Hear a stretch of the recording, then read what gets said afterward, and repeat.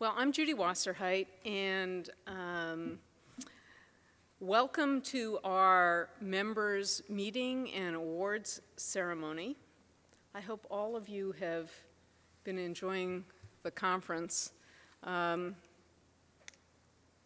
think this has been a pretty interesting and exciting last couple of days, and I'm looking forward to the rest of today and tomorrow. This meeting is the one time each year that we have a chance to talk about CUGH face-to-face with as many of the members as want to come join us. And so I really appreciate your carving out time to come and talk with me and the other members of the executive committee and the board. I'm going to start off with an update on the transition of board members. Then Tim Brewer, who will be taking over as our new board chair, will tell you a little bit about some of the major recent accomplishments for CUGH.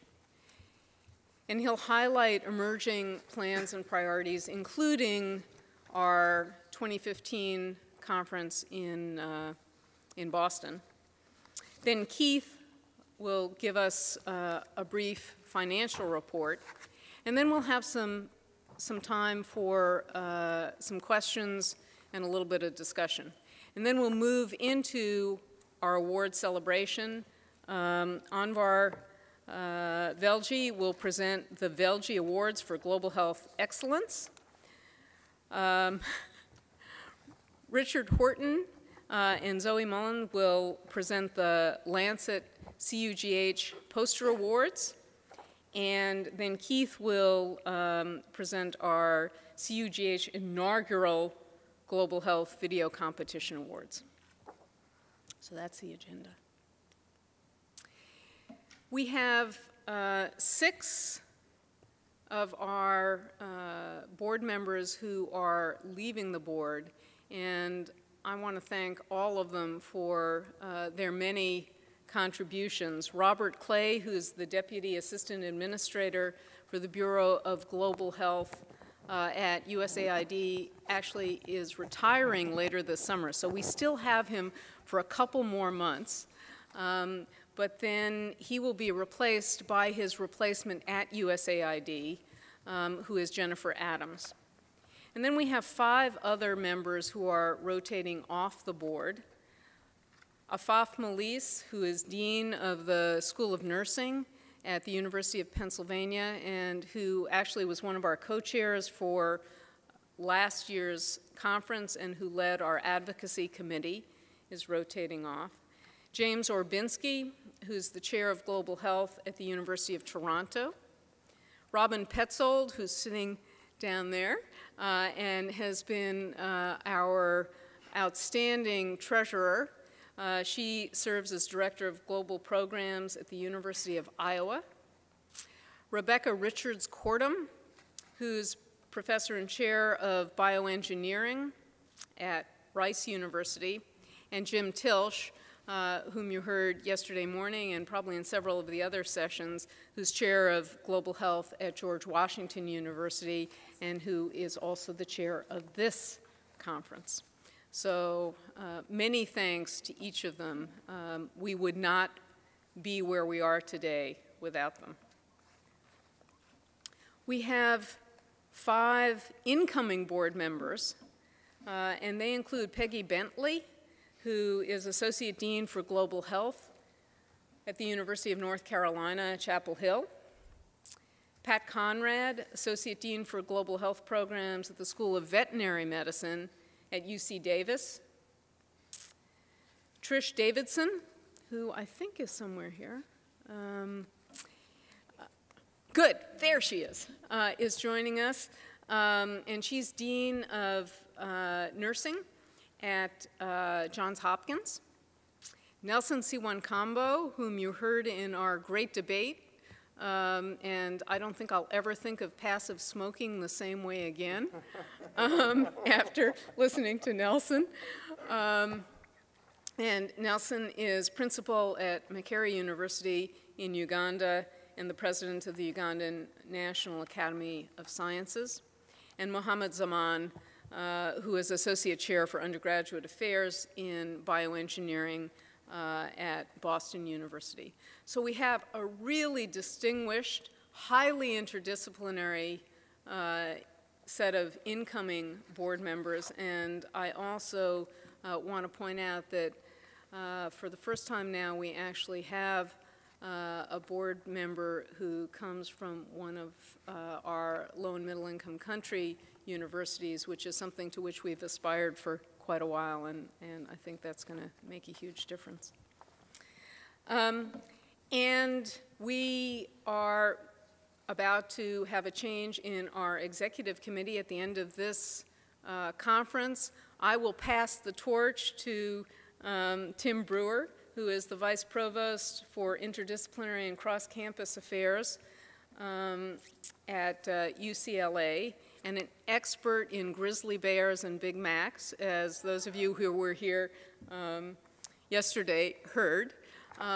Tim has been fabulous as the Vice Chair of CUGH, and frankly, over the last 2 years, I could not have survived without him, and he is our incoming chair. Pierre Buchans, who's Dean of the School of Public Health at Tulane, is our incoming vice chair. And Ann Kurth, who is Executive Director of NYU's College of Nursing Global and Associate Dean for Research at NYU's Global Institute of Public Health, is our incoming Secretary Treasurer. So I think we are in very good hands. And with that, I'm going to turn this over to Tim. Thank you. Among the best of hands. Thank you very much. Thanks. So whenever I travel for work, I send my sons postcards. And one time I wrote on a postcard, if you bring this card to me within 2 weeks of when you receive it, I will take you to a Montreal Canadiens hockey game. And of course, I knew this was going to cost me nothing. And sure enough, the card sat on the dining room table for 2 weeks. And after 2 weeks, I brought it to my son and said, hey, by the way, you might want to read this. And he then felt like he still deserved to get to go to the hockey game because he did read it when I actually placed it in his hand. And I'm wondering, Keith, and the relevance to this, which has absolutely nothing to do with grizzly bears, is in the announcement for the business meeting, we should put in, if you actually show up for the business meeting, we will give you X, whatever X is, box lunch, chocolates. It won't cost us anything, but it will make us feel. So I'm actually really grateful that you're all here. So to paraphrase Sir Isaac Newton, if CUGH sees farther, it's because it stands on the shoulder of giants. And in global health, there is no one who is taller than Judy Wasserheit. If you have followed her career, not only has she been an outstanding educator and researcher, she is one of the most accomplished builders of critical programs of anyone I have ever seen. So at the National Institutes of Health, she's the founding director of their STI branch. She's later then director of HIV STIs at the United States Centers for Disease Control and Prevention. She then goes and directs the HIV vaccine research. She then is up at University of Washington for the first global health department in the country, probably the world. And so everywhere she has gone, she has built incredible institutions and made the world better. And CUGH has also benefited from that. So we have a little thank you for Judy Wasserheit.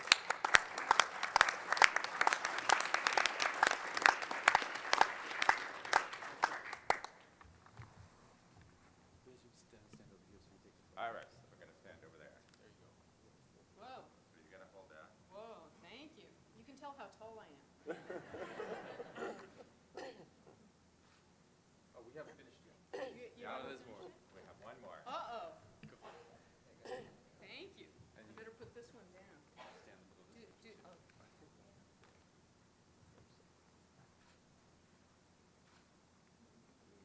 Now you gotta give a big speech.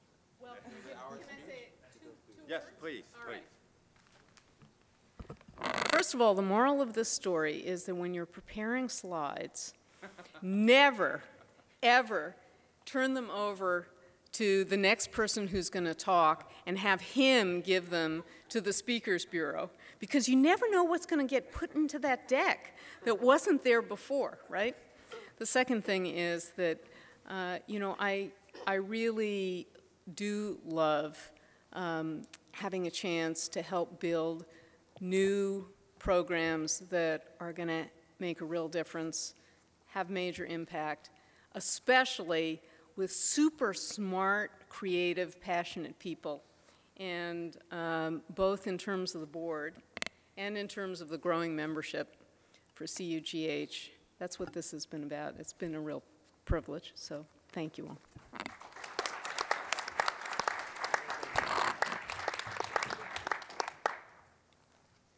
So here's the new board, and I won't take you through all the names other than to say that this is a very exciting, dynamic group of people. I'm really looking forward to the next 2 years. I'm going to take you through a little bit of some of the things that we hope to do.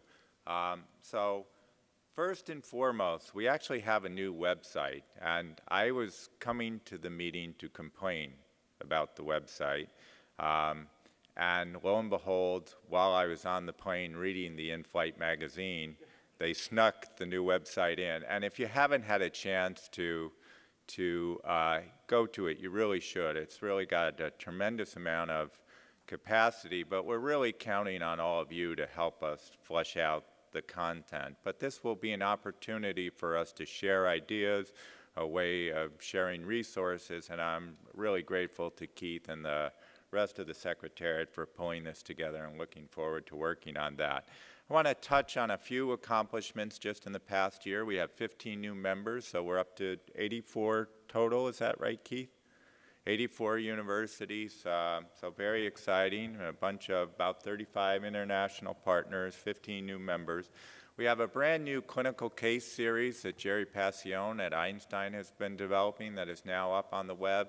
This is opportunities where students or faculty can go read about a case in low resource setting, try to figure out what's going on, and then there's actually instructor notes that go with it.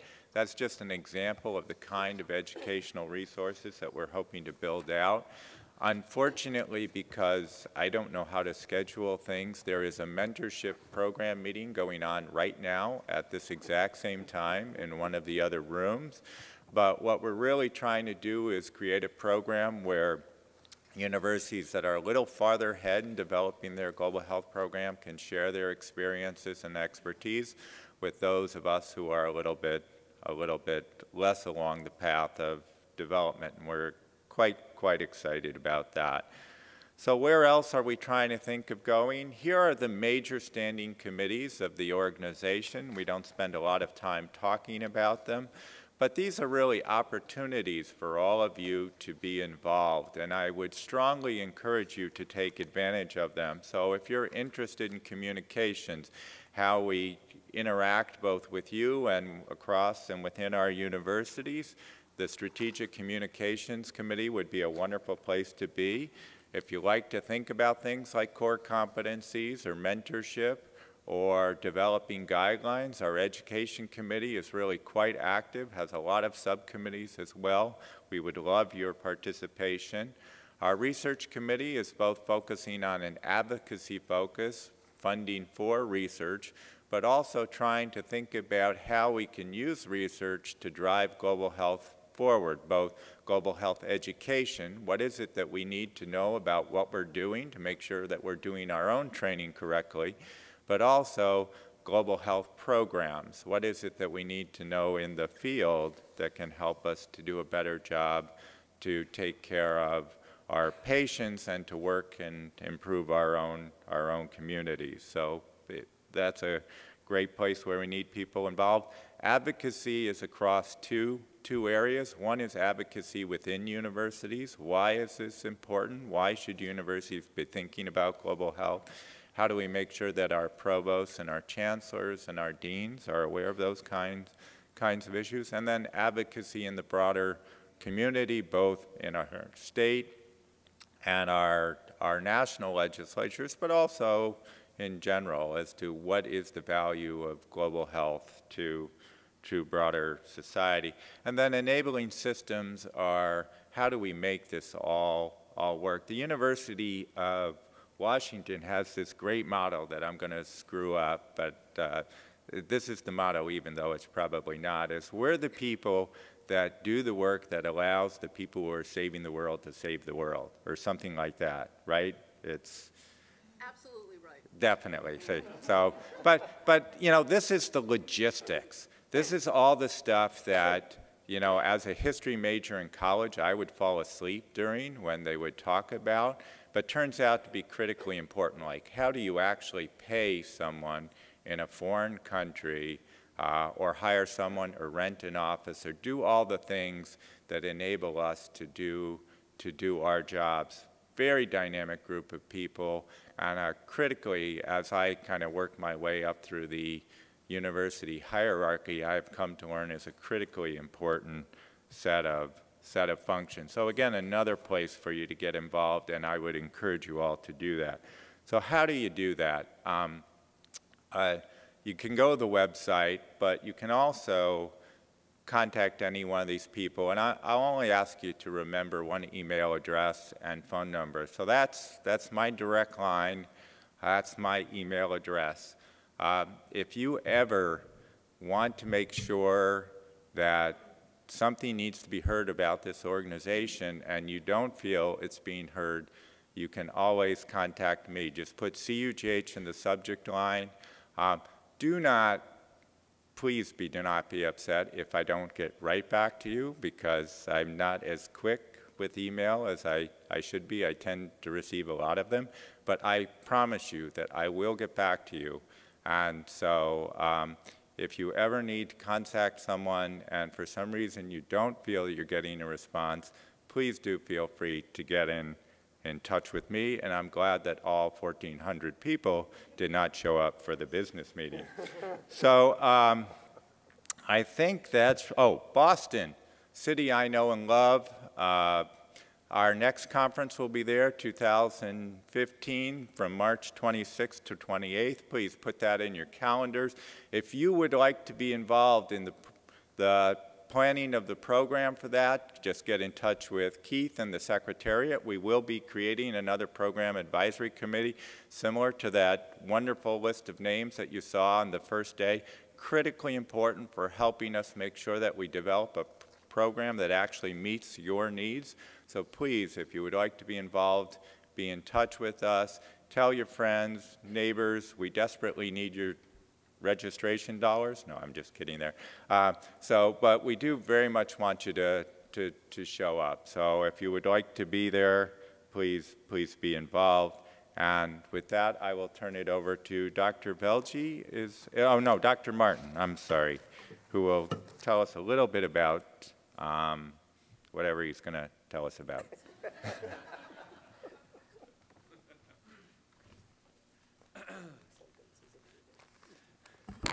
Now we know who's interested in business.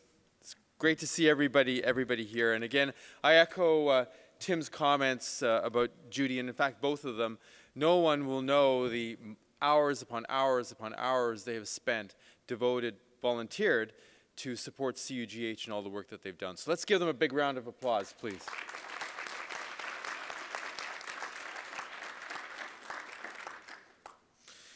So we work through doing really essentially three things. We work through education, research, and service. And our mission, which we kind of try to keep reminding ourselves, our goal is to reduce health disparities everywhere. And what we see is the incredible asset that we have out here in terms of you, in terms of your capabilities and your work. And I think when you saw President Obama's comments on our first day, his shout out was not a generic shout out, right? It was a shout out to you. He was saying, I know what you're doing, I respect what you're doing is important, and we want to partner with you. So there are incredible opportunities to do that. And we have, as Tim mentioned, we've grown our membership quite significantly. We had 58 paid members as of December 31st of 2013. We will now have 84 paid members within the next few weeks, with another 9 coming on. We have 35 low to middle income country members, as Tim mentioned, and that number has grown considerably. We're delighted that Dr. Siwan Kambo is now on our board, and we're putting a full court press to be able to increase the number of partners that we have in LMICs. This, of course, is vital to our ability to collaborate, to work together, to learn from each other, so we can, again, together, make a difference and realize that mission. So over the last year, we've developed quite a number of partnerships. I won't tell you all of them, but there are an array of consortia that exist in the world right now. We're a founding member of the World Federation for Global Health Academic Associations. We developed relationships with the Public Health Institute and USAID, the American Association of Veterinary Colleges. So we brought the vets are now collaborating with us on the One Health, which is extremely exciting. We're working on a partnership with the American College of Surgeons, National Institute of Health, CSIS, NCAA, the Global Health Council, the Lancet, which we will not forget, of course, and the Pulitzer Center for Crisis Reporting, amongst a whole array of other varied and diverse groups, all of us working in the same direction. So the finances, we moved, as some of you know and some of you don't, we moved from California to Washington, D.C. A year and a half ago, and to set up shop here. So in 2013, we had revenues of $360,254. We had costs of $553,000. Our budget for this year is a revenue of $495,388. That's an increase because it actually includes half of the director of operations that we now have a full-time director of operations, which we didn't have last year, and also somebody to help us on our membership and engagement with you. Our total costs will be $668,000, and we'll have a deficit this year of, all things being equal, of $172,684. And that's a $20,000 reduction from 2013. That's a deficit. And our goal, my goal, is to eliminate that deficit within 2 years. And we can do it. And so we're working together to develop and implement a strategic plan that will involve increasing our membership, diversifying our funding stream, and connecting the array of groups that are involved in global health, connecting them to your work, so we'll be able to collectively make the difference we want to. So with that, I will stop and we will entertain any questions that you may have. So please, if you have a question, please come up to the mic and let us know. Thank you.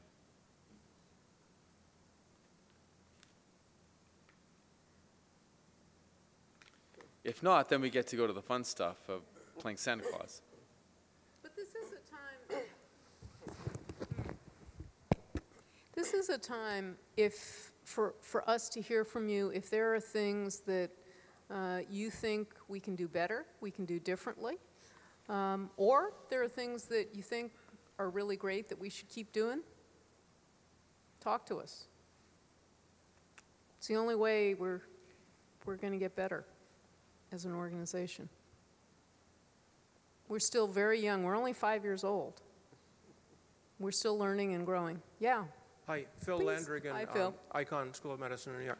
So what's the procedure for establishing new committees in addition to the 5 or 6 that Tim listed a moment ago? And specifically what I'm driving at is I think we really ought to have a committee that focuses on environmental issues and global health. It always tends to be somewhat to the side, and in my opinion, of course, that's what I do. But I think that environmental factors ought to get more attention. They tend to get overlooked in calculations of global burden of disease because exposure is hard to quantify. And we just generally need to have I think, a more concerted effort. And one way to do it is to have a committee here within CUGH which becomes a home for people with those interests. We've created on our website. Two of the interest groups we have.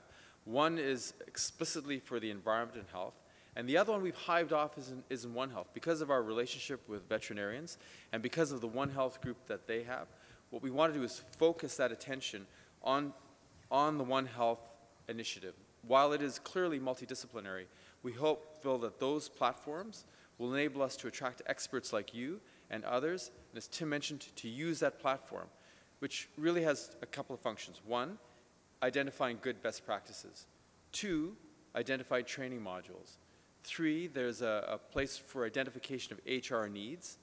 Four, there's also forums for discussion. So ultimately, what we want to do is take knowledge over here, build the partnerships, identify the needs, intersect the funding and the trainers so we can actually take the knowledge we already have and be able to scale it up. So if I could just also respond, what you do is you write an email to Keith Martin and you CC me and you say, we really need to do this. And then it's up to us to get back in touch with you, try and figure out the level of interest and figure out how to move this forward. And I don't know if the right structure is a committee or it's an interest group or quite what it is, but the answer is if we're not doing something that anybody in our membership feels we need to be doing, write us and let us know and we'll figure out exactly what the interest level is and what the right response is. Thank you. I sent the email to Keith before lunch. I'll forward it to you. Thanks. Sorry I didn't respond, Phil. Hi, Eric Ting from Harvard School of Public Health. Just side question, because you're obviously a consortium of universities, first and foremost, what is the general take on partnerships and co-sponsorships of projects with certain industry? Not necessarily pharma, but say, you know, the Googles, the Facebooks, these large tech titans that have a lot of interest in global health, obviously, as well. So we actually, our Strategic Communications Committee is grappling with this very issue right now. And our general feeling is that we're willing to partner with any worthwhile organization that is engaging on improving people's lives. And how you define worthwhile and engagement are obviously critical details. But I think the general concept as an organization is we're very open to partnerships and we're exploring with whom to partner. And what we're in the process of doing is fleshing out those policies that as we transition to a larger and more active organization are so critical to driving practices. So I would suggest getting involved with the Strategic Communications Committee if you're interested in this issue, because we could definitely use your help. Dr. Fine? Ollie Fine from Weill Cornell. Two questions. One is, how do we actually exist having the size of deficit that we have? And secondly, beyond this conference, this excellent conference, what is it that we can say to our universities that this organization is giving them? Are there activities that are occurring outside of the annual meeting that we should be aware of? Talk about the activities. I'm on the hot seat again. Okay, so Oliver, I think, therefore I am, is that correct? Did I get the paraphrase right? So we exist because we actually have some money in the bank. We have about $1.3 million in reserve, but that's a way of getting around your question, which is what is the path to financial stability? And it is something that our Finance Committee, which I forgot in realization just now and did not put on the list, is actively grappling with. And what we're trying to do is explore alternate funding models, including grants, development and donations, different membership fee structures. But you're right, we have to figure that out, and we haven't quite got it just yet. So again, another area where we would benefit from people's expertise.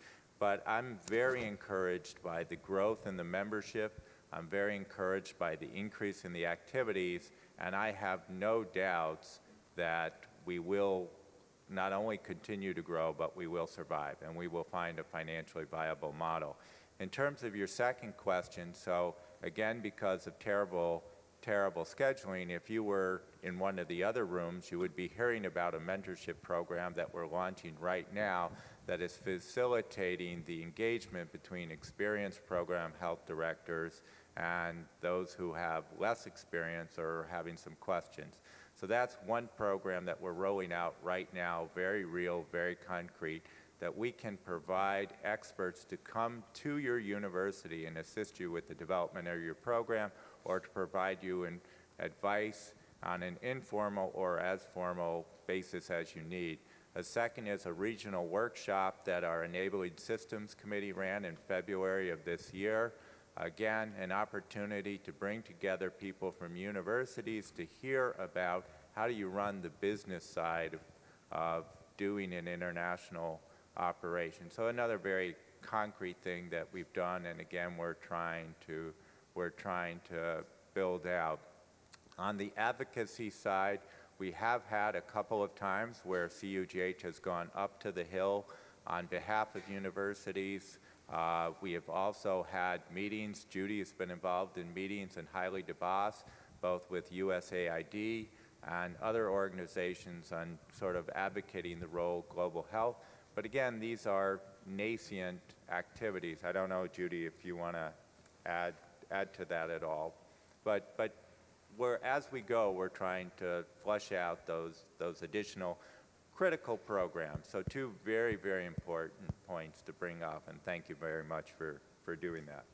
So I would just add that, Ollie, in terms of the financing piece, we spoke at the board meeting, the board retreat that we had on Friday, about how right now is a pivotal time for us because we're transitioning from being a startup, and startups run deficits, and they figure out all their processes and get things into place, into being a sustainable, high-impact organization. And that's exactly the transition we're making right now, right?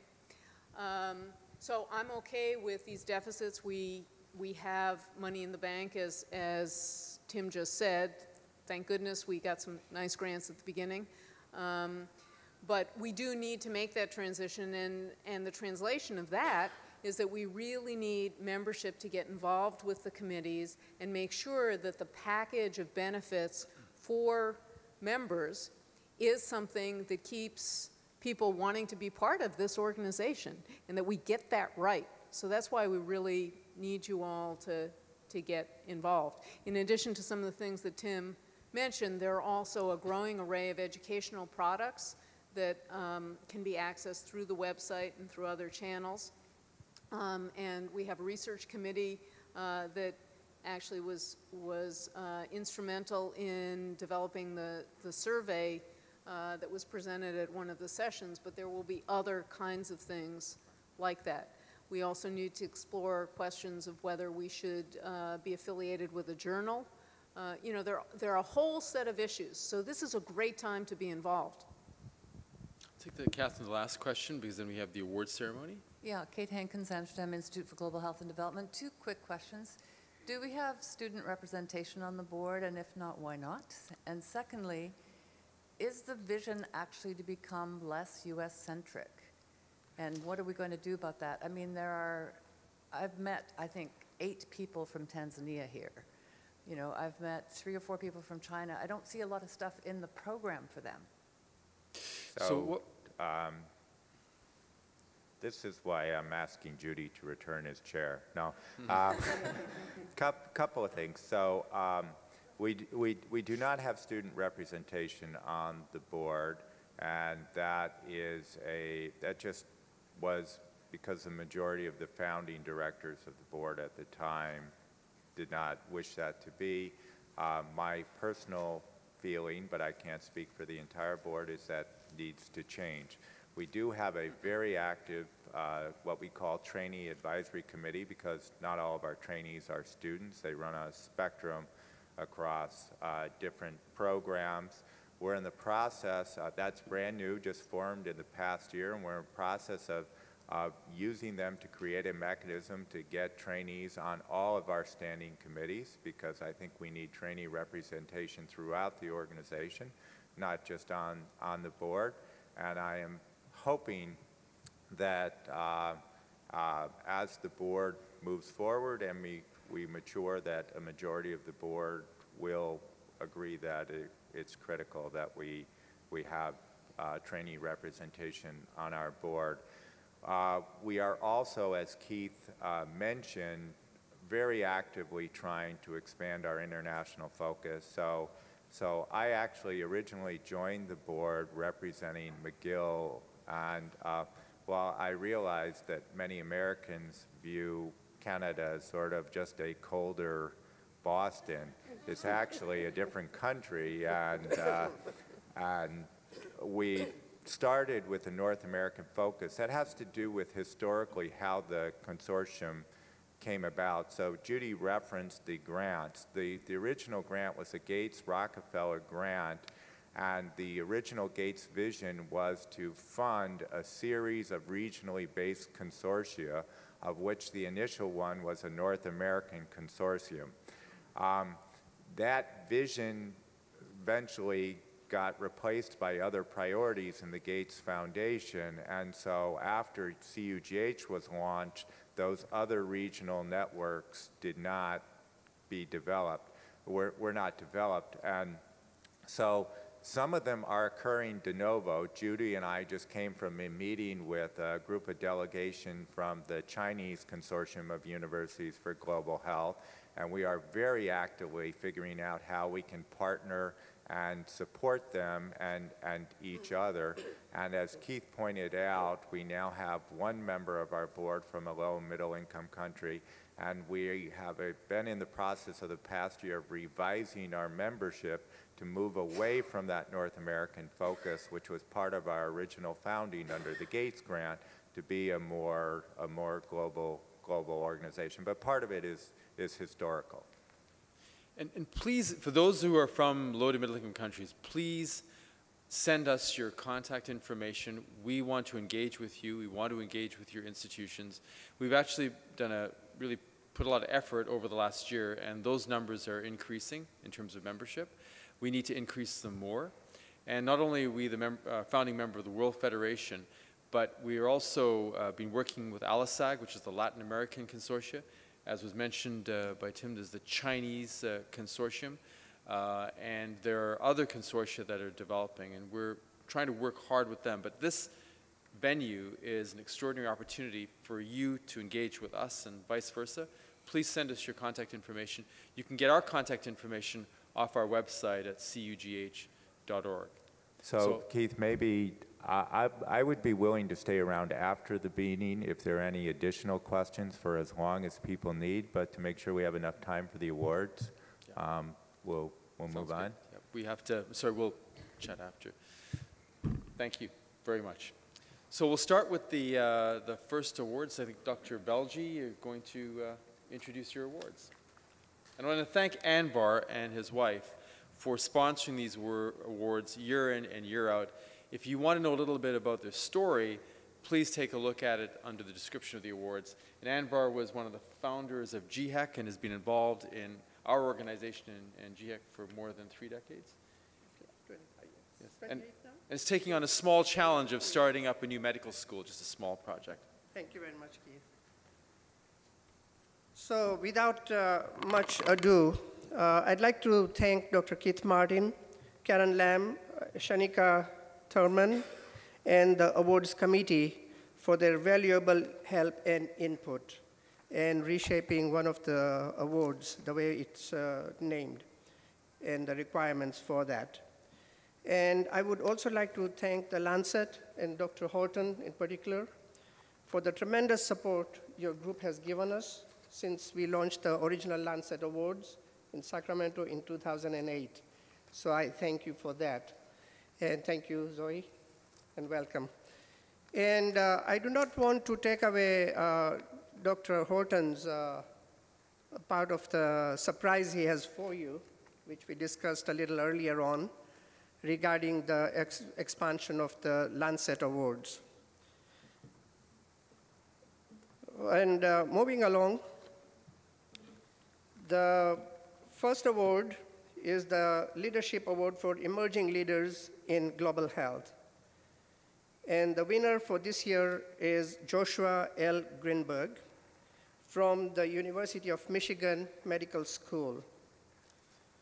Joshua is co-founder and chairman and CEO, he's already becoming a businessman there, of Progressive Health Partnership. And not only his organization is a nonprofit here, but also locally registered partner organization in Uganda, the type of models we like to see. His focus on local engagement and training in a spectrum of interrelated health issues has indeed created a movement among his colleagues and within the Kiruhara district community in which he serves. I would further encourage you to visit his website of progressivehealth.org for a better understanding of his remarkable approach. One of the accomplishments is the design of field experiments to measure the impact of community health worker home visits to pregnant women and mothers in Uganda, including the design and administration of a baseline survey over 1,200 women. Another is the Omukazi Namagara program to implement the Minister of Health's goal of having 4 antenatal visits, delivery in a health facility, and 3 postnatal visits for pregnant women in Kashongi, Kituhara sub-counties. Not only that, he has also devised field experiments to measure the impact of rainwater harvesting intervention in 82 villages in the same region and managing a team of 20 local workers. And these were some of the quotes from Dr. Kolar, who nominated Joshua. It is our great honor today to recognize Joshua Greenberg as the 2014 Emerging Leader for 2014. Please come forward.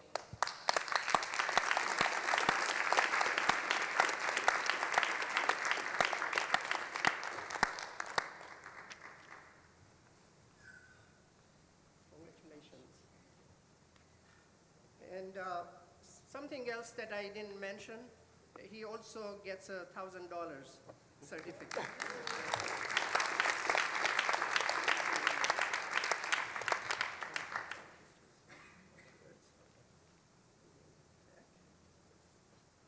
And congratulations to you and your family. Thank you. We always have to remember the family. That allows things to happen, doesn't it? Even on Mother's Day. The second nominations is for the Teaching Excellence in Global Health. And Dr. Roloff is the medical director and a founder of Wukwa Kawok, or the Maya Health Alliance, a nonprofit dedicated to providing high-quality medical care in rural indigenous communities in Guatemala. He speaks not only Spanish, but also 2 indigenous languages. And this is really, truly inspiring. And he has tremendous commitment to establishing programs to provide medical care in the language of the people, which is indeed very rare. Most of us use interpreters. Over the past 10 years, Dr. Roloff has worked in partnering with community members to develop programs to combat child malnutrition, provide high-quality, evidence-based care of chronic illnesses, such as diabetes, offer routine cervical cancer screening and prenatal care, and help patients with high complex health conditions to access the care they need, such as palliative care, etc. Not only is his work impressive, but he also has made mentoring and teaching a priority in his career. One of the goals is to train local health providers, midwives, and community health workers to implement programs, and much of Dr. Roloff's work has involved this type of teaching. He, according to his 5 students who nominated him, they are at Harvard, Mayo, and one at Washington University and St. Louis. Dr. Roloff is incredibly accomplished and a phenomenal mentor, offering his students this perfect balance between the independence to grow and the supervision when needed. It is our great pleasure and privilege to present the 2014 Velji Faculty Award for Teaching Excellence in Global Health to Dr. Roloff, and the award will be accepted on his behalf by Anita Cherry. Anita Cherry here?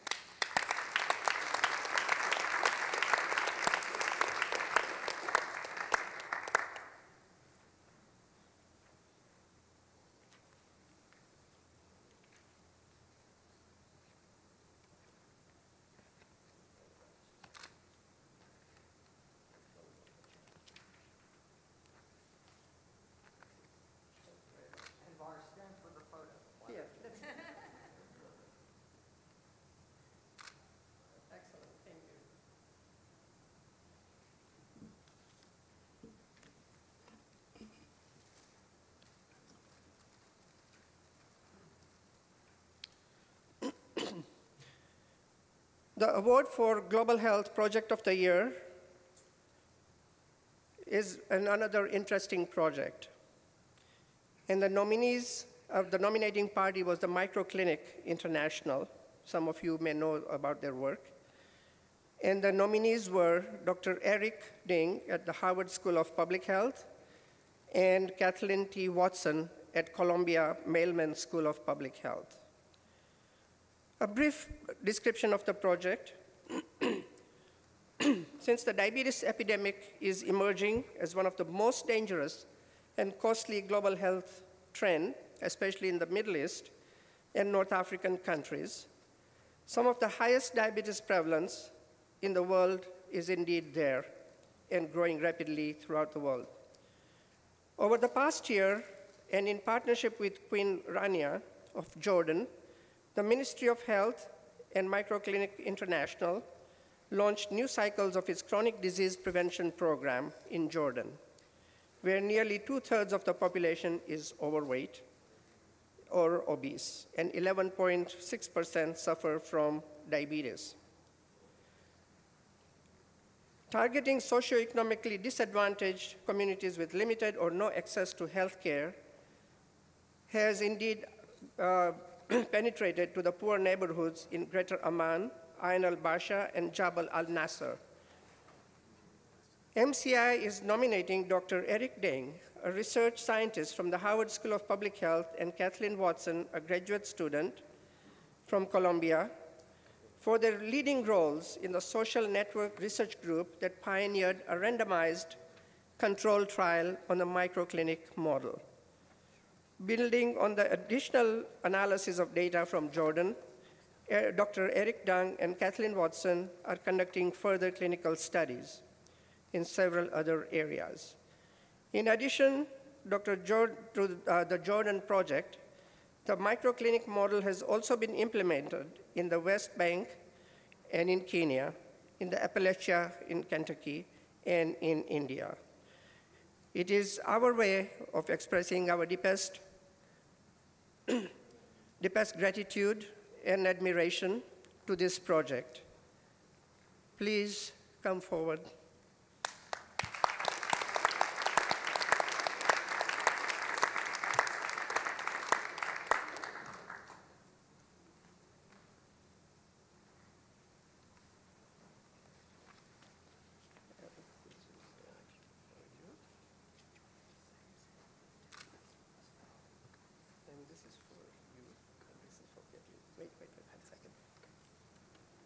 And this is also for Kathleen Watson, who could not be here today, but being accepted by Dr. Davey. Thank you very much.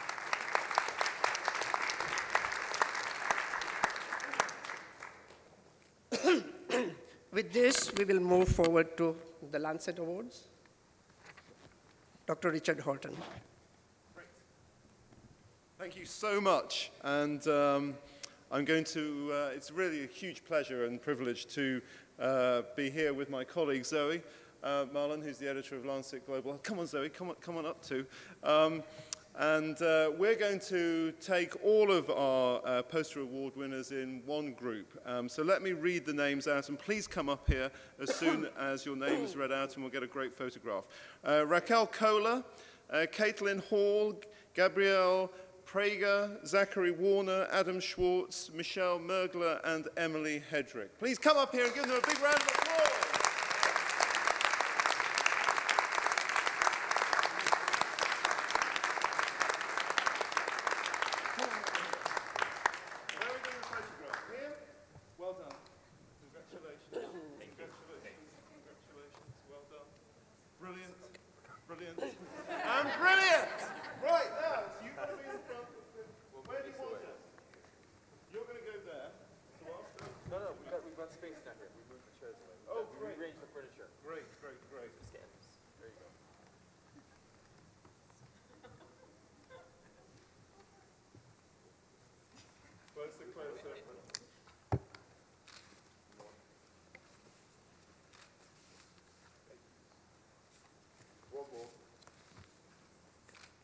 Great, that's it. Well done, everybody.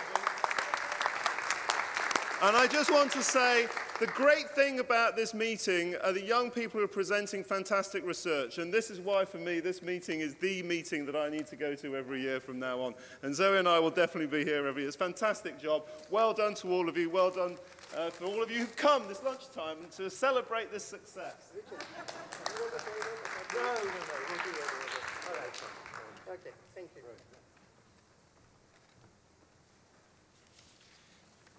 So 2 other awards we have right now. We did a first this year. We're going to compete with the Sundance Film Festival. So we've created our first Global Health Film Festival. So please come out tonight and watch it from 6:30 to 7:30. But we also created a Global Health video competition. And we have the winners. So if you are winners, and I name you and you're here, please come up and we'll take a picture of you here if you can. So the winners of our first video competition awards are Nicole Rappin for 1 in 6, Catherine Streifel for Global Trends Towards Universal Health Coverage, Corinne Ertz for The Heart of Pook, Heather Calvert for the Botswana-UPenn Partnership Telemedicine and Health Informatics Program, and Kushal Patel, I Got Disruptive Innovations, the cutting edge of the practical. So if anybody's here who is one of those names, please come on up here. Great. And please come up and watch these videos because these are short 5-minute videos. They're designed to showcase innovation and spread the good word about incredible things that are happening. So, come on in. Well, that's great. Come on in. Come on in. Okay. Do you want to come up? You have the oh, okay. Take a picture of the group. You don't mind us hanging around with us to do your presentations on it? No, but I should be better dressed. No. You're come on. Here, I'm going to get on the other side of you here. All right.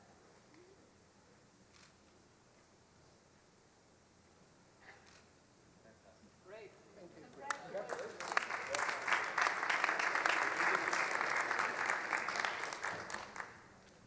And last but definitely not least, we have a Trainee Essay Awards.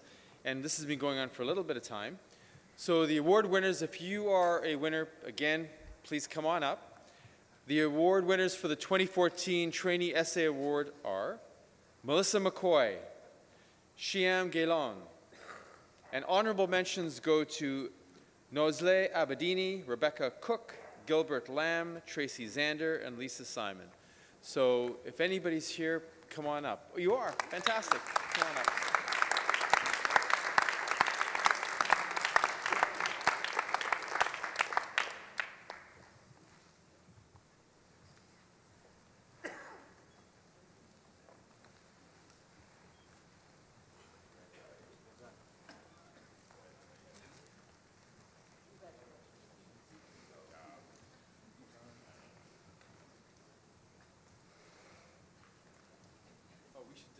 can all telescope ourselves.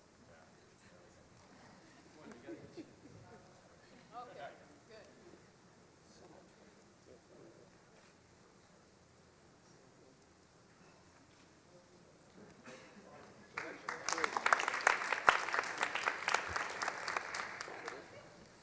So that's it for the awards, ladies and gentlemen. Thank you very much. Now we have an absolutely amazing plenary panel coming up. So stick in your seats and enjoy. And a big thanks to our panel and platform folks here.